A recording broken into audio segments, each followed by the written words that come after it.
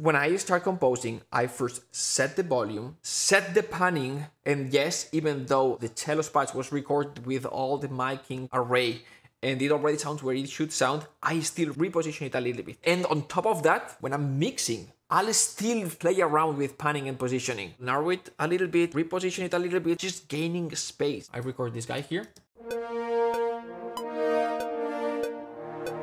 Right, now we're gonna record a trumpet. So I'll position the trumpets, hit R, record, because I'm doing retrospective recording, and then I'll position the volume, and I hit R, and basically I'm telling the sampler, which is contacting BE Pro, is like, this is the exact panning, this is the exact volume that I want, and now I'm gonna record a melody, MIDI notes, and I'm gonna record modulation and expression to give the dynamics.